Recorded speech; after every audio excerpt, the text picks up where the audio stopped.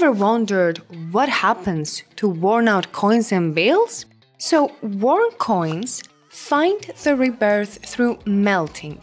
Their molten forms become the new material for crafting new coins. For weary bills reaching the end of their circulation, a different destiny awaits. Instead of facing the fiery rebirth, they face the shredder's embrace. They're transformed into confetti-like strips for a new beginning.